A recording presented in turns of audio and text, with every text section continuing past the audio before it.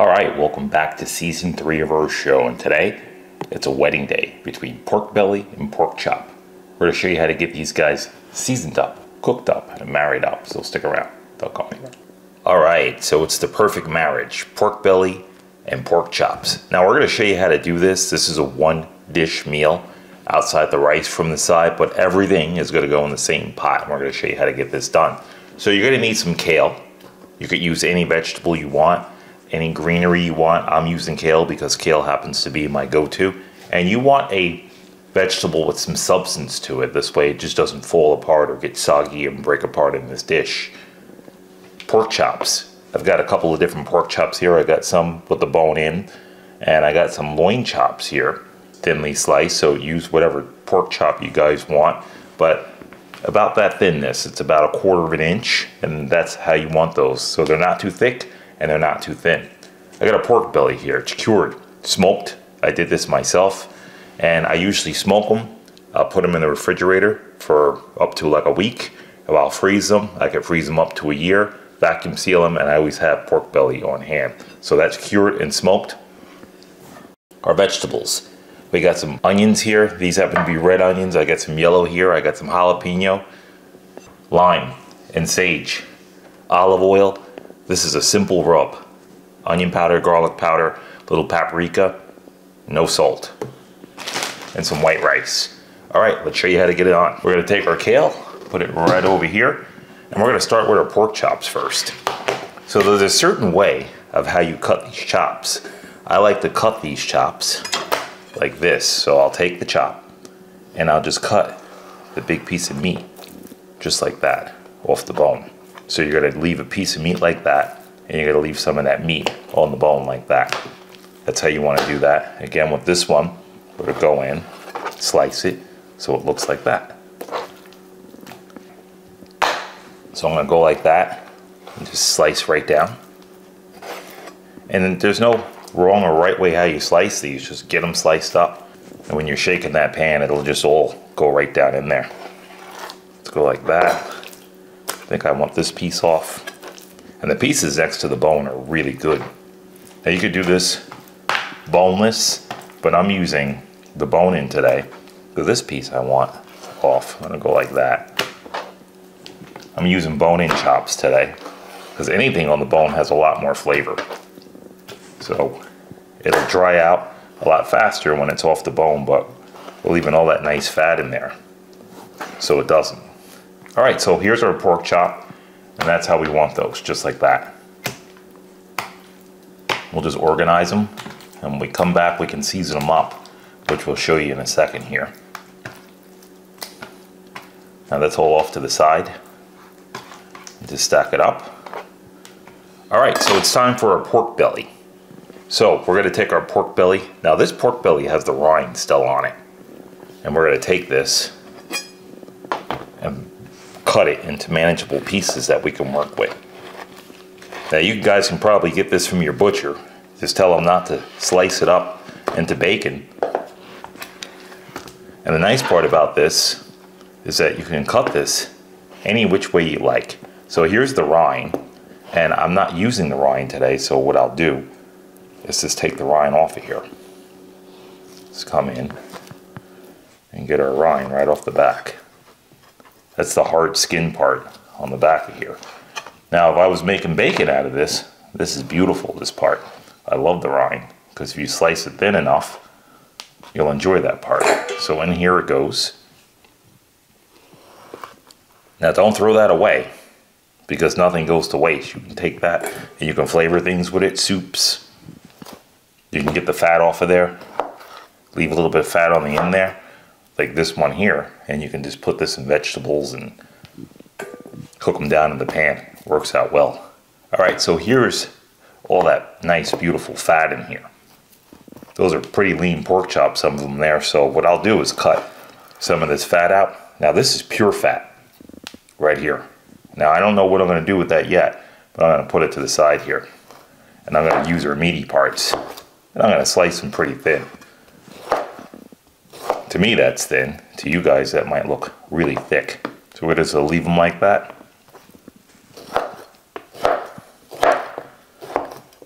and just cut them down. Just like that.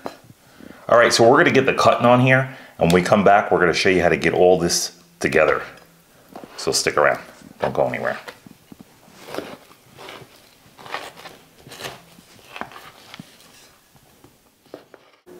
All right, so we got our pork chops cut up. We got our bacon cut up over here. I'm just gonna show you the next stage. So I'm gonna move this off to the side. Now we're gonna season that in about 2 seconds, but I want my hands nice and clean before I touch that. So over here, like I said, we got everything chopped up for you. These are our onions. This is how you wanna dice those. So just slice them off to the side like that. You'll cut them in half and then just dice them up from there. And same thing with the white onion. Now the garlic, let's get that on to the bench. This is how much garlic you're gonna wanna use. Just like that. I'm gonna put this here like that. And we're gonna make this very easy. So we'll just put all our garlic here. And just pull it down, smash it. That's it. Just put it in. You don't have to chop it up. Just crush it, smash it down, let it release its flavor, and then right onto here. And then it's just gonna break up in the dish. Some pieces will be still whole, but most of it will fall apart in there. But that's how you want that. You don't wanna mince this, because as you smash it like this, it's gonna release a beautiful flavor in there, and it'll release a different flavor. If you mince it, it's gonna get real garlicky on you. So you don't wanna do that. Just a good smash, that's all you need. And then right onto the plate with the onions. This is a dish that you really don't wanna disturb that much. So you don't wanna complicate it, put a bunch of things in here, and you just want all those flavors just to come about. And now we're not using any salt in this dish, because we're got a lot of salt in this bacon right here. This is basically bacon. It's salted pork belly. And you don't want to put a lot in there. So that's our sage. And we're gonna take our sage, just bowl up the sage like this, and just give it just a little chop. Nothing too crazy. Just rock your knife on it. And we got a couple of little pieces here. We're gonna leave those whole and put the sage back in. Now you have that. All right, so let's take a look at these limes.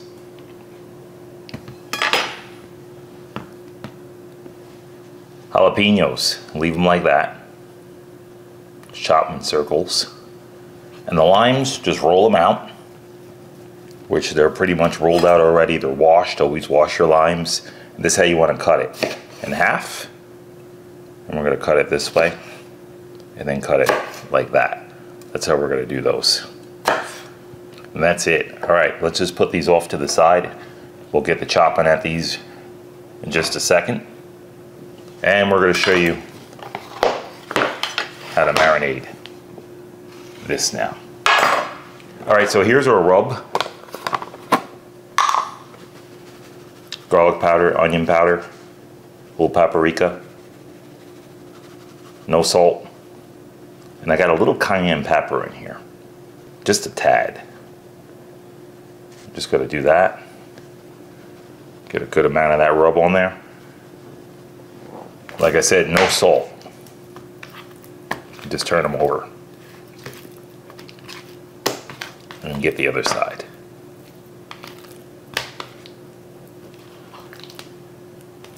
If you guys don't make this rub, you can use garlic powder, onion powder by itself. I mean, you don't have to use my ingredients. Again, I always say, make it yours. All right, here we go.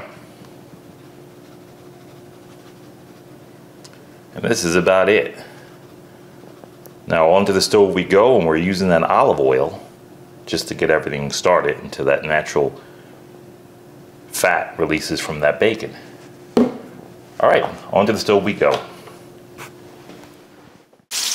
All right, so we started our bacon a little early here, just so you guys didn't have to wait. And what we're doing is just rendering this down.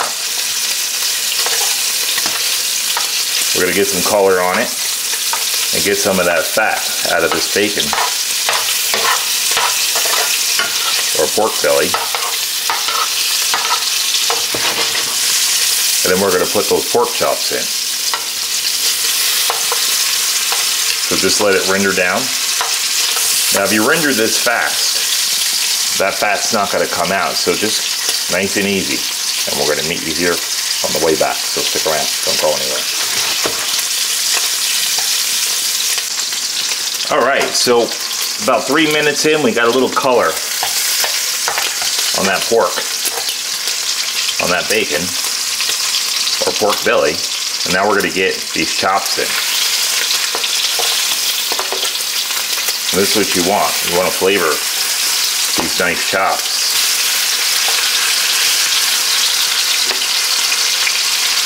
Get them all in the pan and get some color on them. Just like that.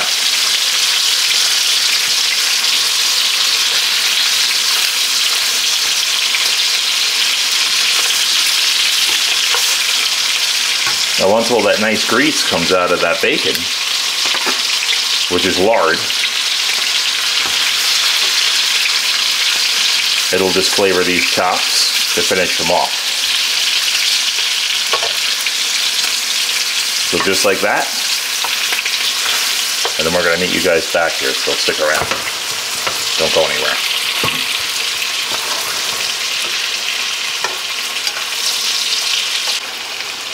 Alright, just want to show you how this looks now. Now this is cooking down.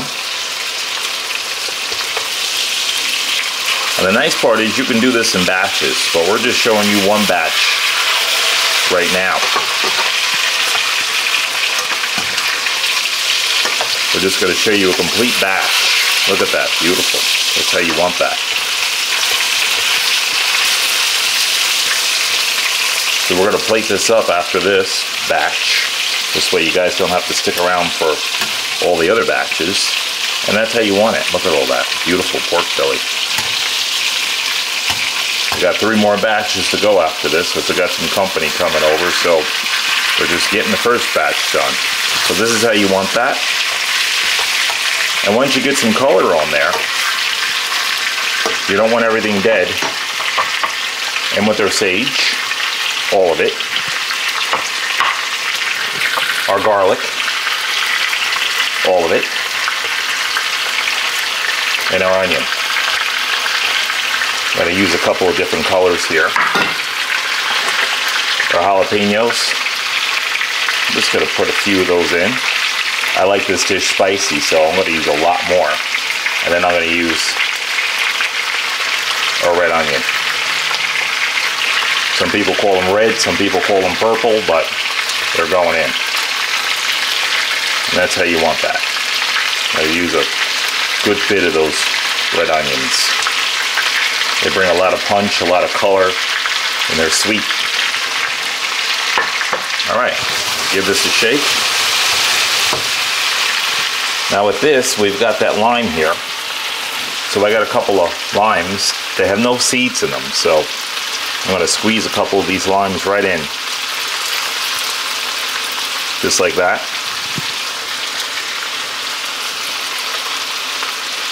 And then we're going to drop just a few of them in. Squeeze and drop. And we're just going to leave them in, quartered like that. Just a couple of them, that's all you need. That's it. And we're going to let this cook.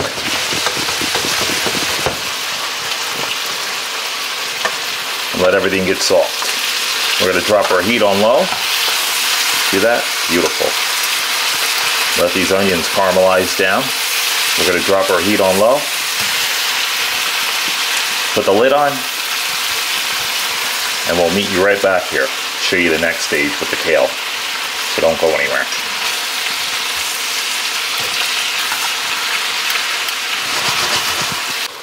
Alright, so we're nice and cooked down. You can see all of our onions are nice and caramelized. That pork belly's looking beautiful in there. Look at that. Beautiful. And now we're going to add just a couple of pieces of kale in here. Not much.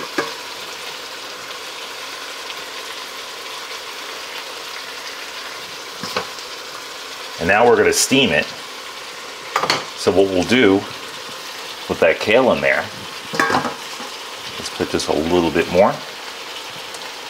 We're just going to make a little gravy at the bottom, and we're going to use just a little splash of white wine in there.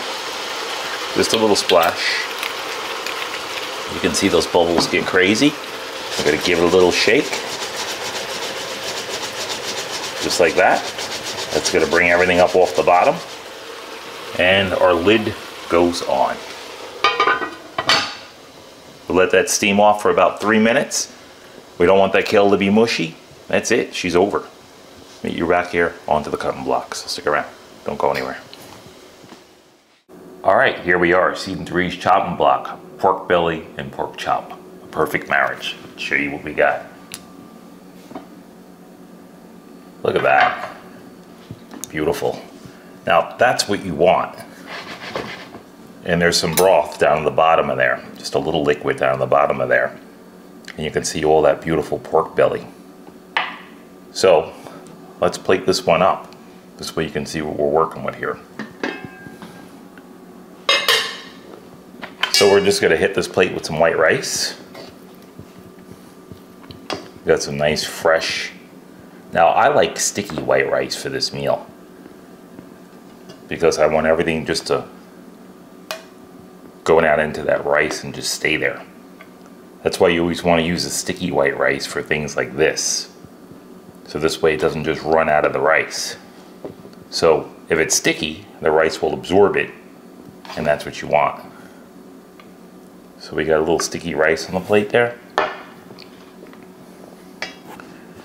And now we're going to get a little pork chop on there and some pork belly.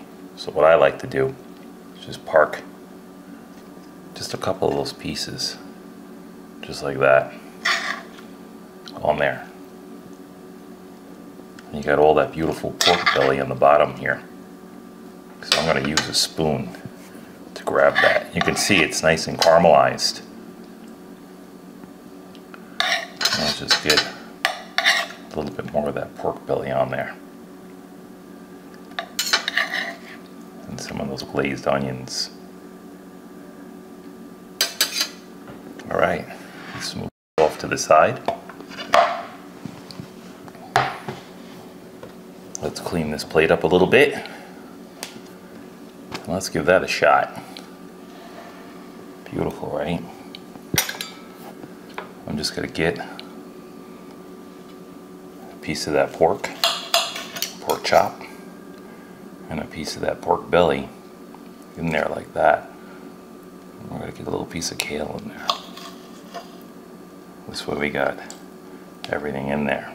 Well, let's give that a shot.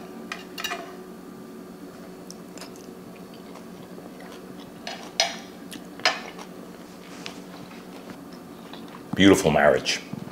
You can taste everything in there. The garlic, the onion, the bacon just sets that off right up against that pork. Really hearty flavor. All right, we're gonna meet you right back here, so stick around, don't go anywhere. All right, and there it is. Cured pork belly slab bacon with pork chop. Some beautiful kale in there, onions, garlic, right over white rice. Can't go wrong with that meal. And if you like this video and more videos about to come, don't forget to give a like, hit that bell, this way you get all those notifications first. Thank you, we enjoyed having you. Until the next time, gotta get that another one of those Pitmaster tastes there.